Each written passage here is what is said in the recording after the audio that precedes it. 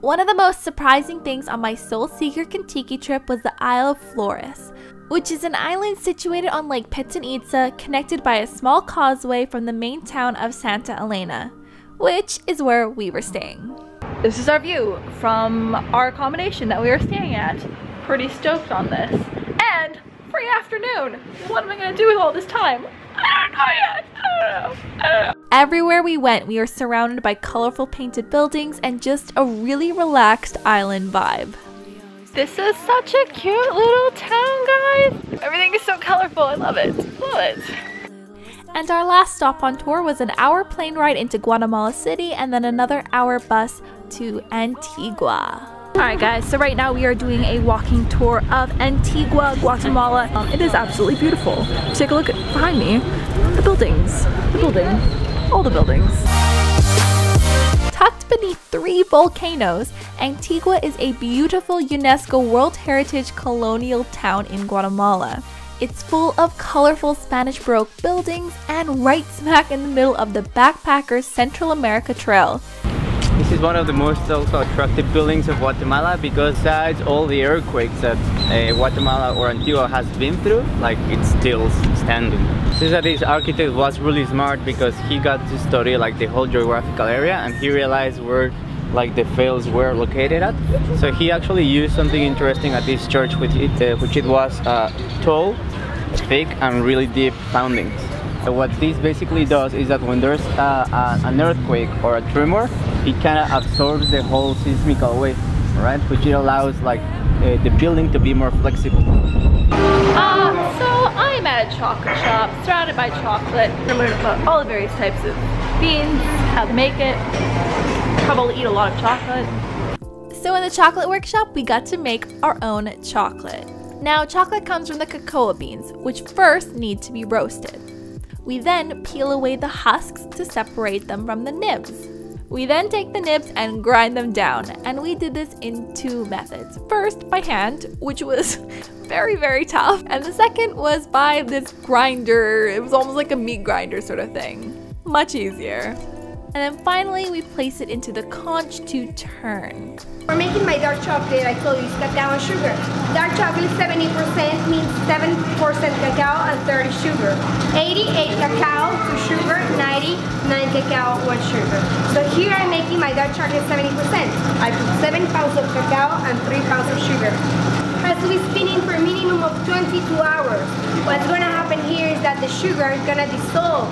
So at the end, you're not gonna feel the chunky little pieces of sugar, okay? And together, they're gonna be smooth, clear, creamy after 22 hours. Then it was molding time, where I got to pick a bunch of different ingredients to put in our molds. The chocolates are filled in. I don't think I'm gonna remember what I put where. It's gonna be a surprise, guys. Hopefully I'll remember which ones have the chili in it. From the husks, we also made chocolate tea. And of course, some hot chocolate, but of the spicy Mayan variety with cayenne pepper and honey. Hiking up this volcano. Okay, let's see if we can do this.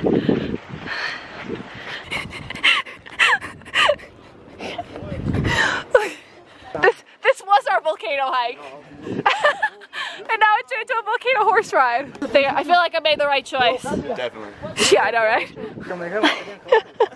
Yeah, good choice. So we're horseback hiking / horseback riding up to the Volcano Pacaya. That's the name of the volcano we're going to. And which last erupted in 2010. It's 2015 now. It's a solid 5 years since the last eruption. So I think we're good. I think we're good.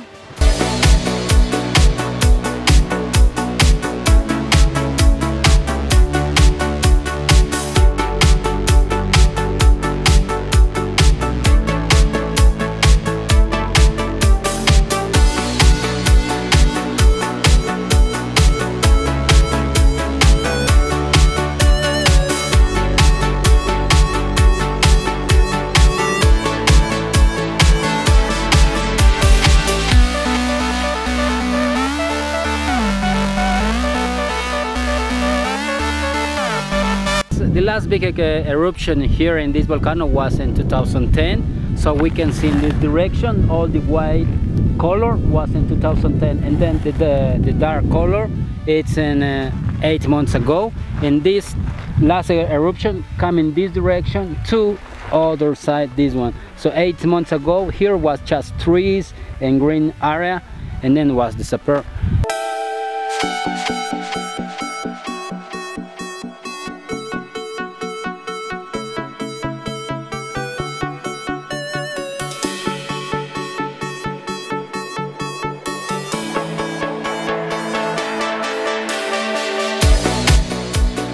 Well guys, that was the end of my Contiki Soul Seeker Latin America trip. I hope you've enjoyed it.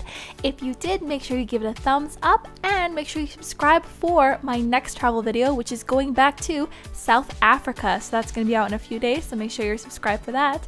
And if you want to go back and watch the videos from the beginning, click on the Mexico video that's playing currently and you can do that.